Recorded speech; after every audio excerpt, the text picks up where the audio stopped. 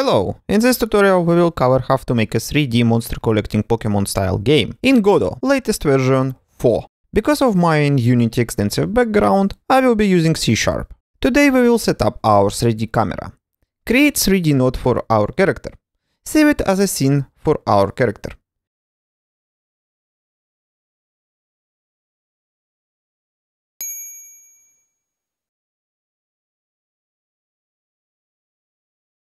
Each 3D object is visualized on the screen by Mesh Instance 3D node.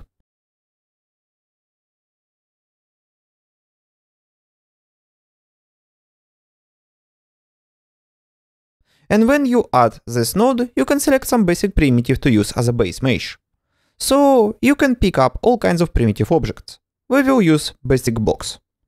Good, save the scene. Now we want to create a scene for our camera. We are separating camera into its own scene, so we can manage the camera better. We will tell to the camera to follow or aim at something.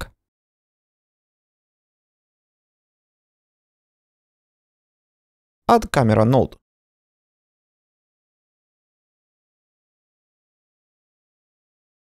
A pivot for camera, just a node 3D.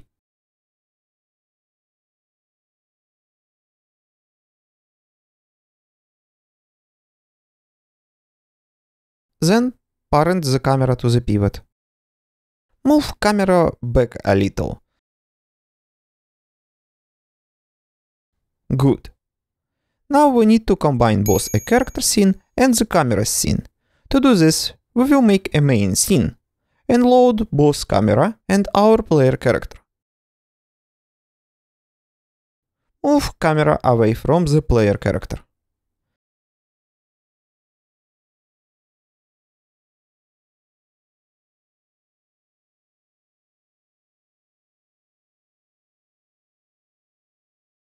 Now open the third-person camera scene.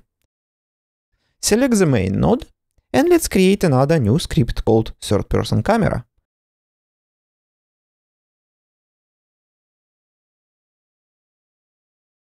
Make sure you set the script to be C#. Inside newly created script, declare exported float variable called sensitivity.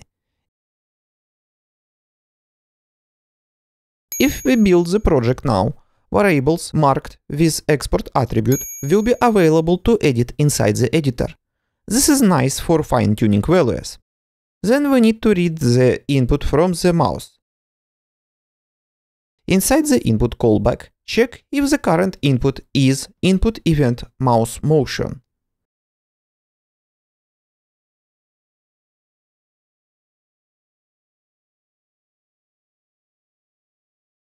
To calculate the rotation of the camera around the object, based on the mouse motion, we will subtract the rotation from y-axis, a relative position of x divided by sensitivity.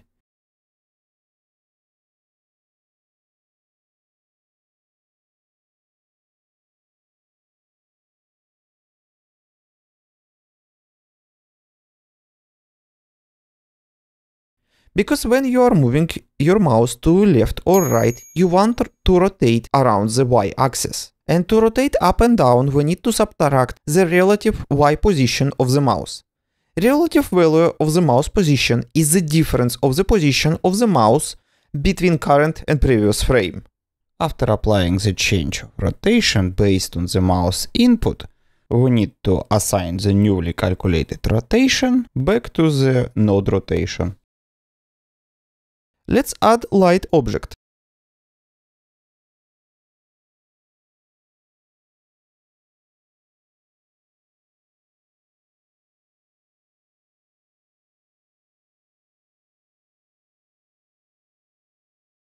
And let's try to launch the game. To do this, first we need to select the main scene. The scene which will be launched on the start of the game. It will be the scene which we called main, which contains both the camera and character. Good. Our small box is being rotated around.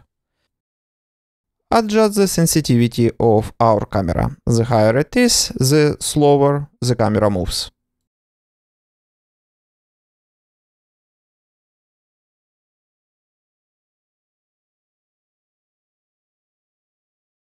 Let's capture our mouse into the window of our game. So in the ready is called when a node enters the scene. We will set the mouse mode to be captured. This will hide your mouse pointer on the screen when you are playing the game. And when we press escape, we want to release our mouse so we will be able to close our window. In the process, we will check if UI cancel is pressed.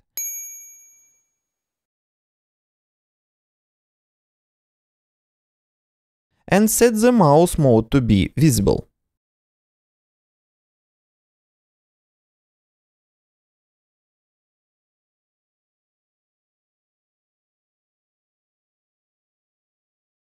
Let's test this.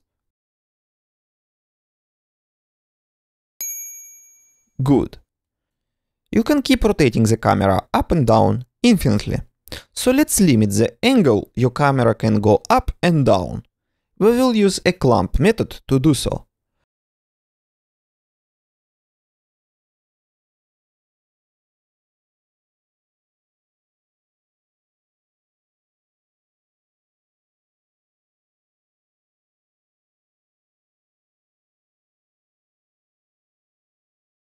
And we need to make variables for maximum top angle and minimum bottom angle.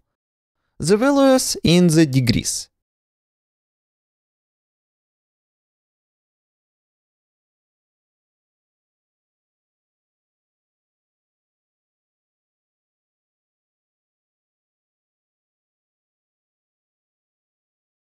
Then clamp our x-axis inside those two angles. Because our angles are stored in degrees, we need to convert them into radians using this method.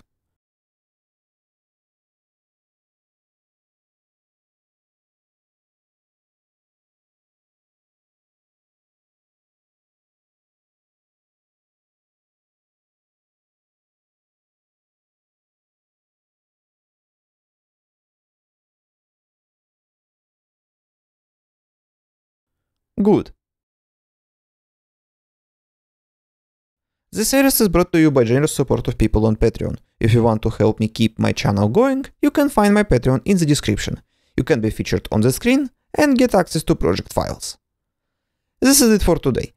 Next time we will import the actual character and start moving him around. See you next time.